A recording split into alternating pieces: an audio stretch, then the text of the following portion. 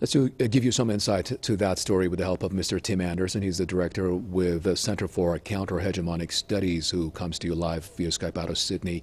Sir, it's good to see you. Your comments, please.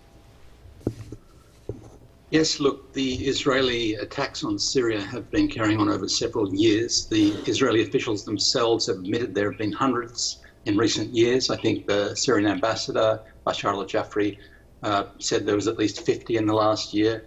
This last one, they killed a family of 4 civilians in Hama. But, you know, in international law, Israel has no right to kill anyone. No Iranian, no Syrian soldier, no civilians in Syria at all. They're breaching international law each time. And they're doing it because they're trying to prolong this conflict and to intervene when it seems that the Syrian government is making inroads against the al-Qaeda groups, whether in Idlib or the Daesh groups in the Eastern Desert. We know there's a resurgence there.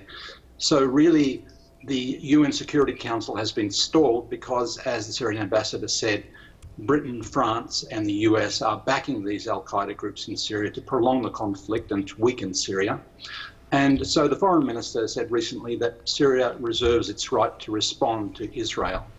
Now, maybe the Israeli leaders are trying to provoke that, trying to provoke an escalation in the region, but the Syrians have been patient, but that patience can't go on forever. And what kind of impact do you think this comments by Mr. Jafari will have on the world community? Well, after all, what I'm trying to say, Mr. Anderson, is that the occupation of Golan Heights is not something new. And any call on the part of the Syrians for that occupation to end again is not something new. And, you know, in the past, it has been proven time and again that such calls usually fall on deaf ears. What do you think makes it significant this time? It remains important because we know that the Trump administration tried to negate that international consensus. There is still, the weight of international law says the Golan is still Syrian. Nothing that Trump did has changed that.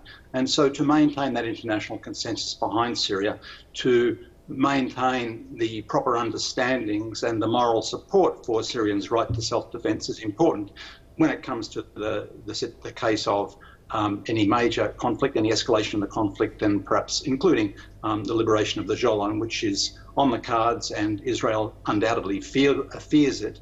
When the conflicts in Iraq and Syria die down, they fear a united resistance group on the borders of Syrian territory, ready to reclaim Syrian territory, as is Syria's right under international law.